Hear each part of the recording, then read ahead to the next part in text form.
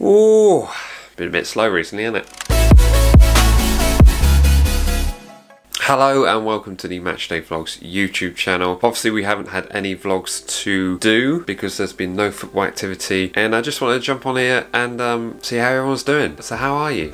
I'll give you a few moments just to put in the comment section how you're doing. Have you developed a new skill in lockdown? Have you got this newfound hobby? Let me know. It's a very worrying time for everyone in the world right now. There hasn't been much content on this channel. Sorry for that, but this channel is about doing Matchday vlogs and there hasn't been anything to vlog, so there has been no content. I've got a few ideas for a couple of episodes going forward, but if you've got anything you particularly want to see, stick it in the comment section below. Any ideas you might have, give us a shout. Let us know. One quick thing though, don't request FIFA, because I'm awful at FIFA and I embarrass myself enough on this channel without showing you how terrible I am at FIFA. But yeah, as I said, I've got a couple of ideas for some videos going forward, but if you particularly want to see anything, stick it in the comment section below. Do you want to see me and Jack do another live broadcast where we talk about the goings-ons of football? There's a couple of big announcements coming up. I'm recording this on Wednesday, April the 29th of April 2020.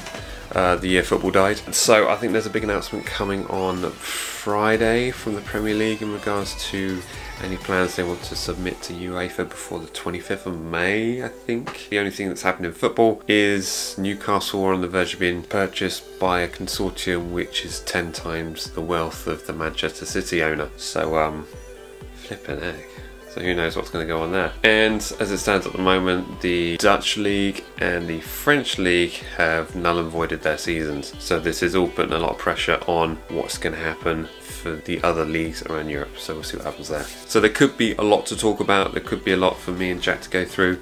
Who knows? But thanks to everyone who joined us on the last live broadcast. That was a lot of fun. So thanks for that. We've been spending a lot of time on TikTok, doing a few silly things here. All the production efforts has gone into those recently, so go and check them out. Follow us on TikTok if you don't already. So anyway, I'll let you get back to it. For all of us on the MatchDayVlogs YouTube channel, we hope you're doing well. Stay safe, stay home, save lives, and we'll get back to it as soon as it's safe to do so. Alright, see ya.